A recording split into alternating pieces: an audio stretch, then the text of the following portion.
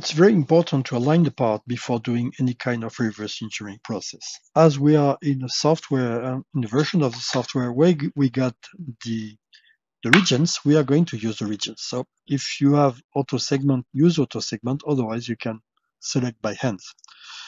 Auto segment, I will do it by using 30 in sensitivity. Usually it's what I'm using, and I'm just waiting for the software to perform the recognition of features.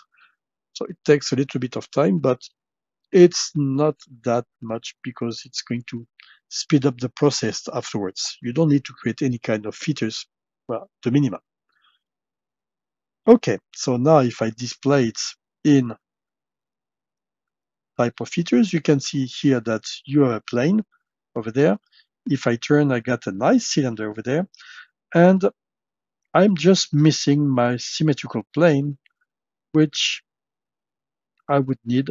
So I will just create a plane here by drawing a line roughly. So I don't really need to be perfectly accurate. And then I will ask the software to extract my mirror plane based on that plane I just create and the mesh file.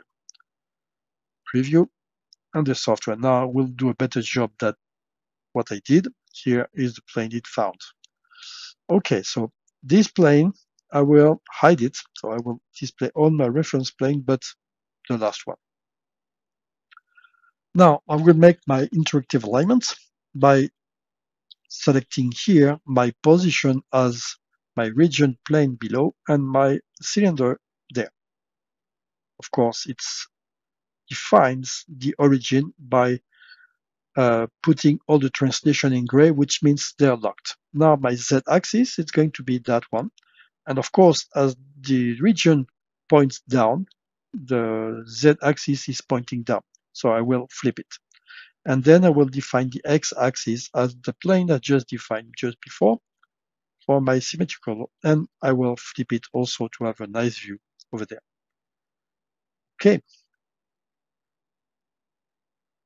And of course, this plane, which was kind of interactive, mainly the plane one, didn't follow, and I don't really need to take care about those planes because they were just used for the alignment. And if I go to the top view, this part is aligned.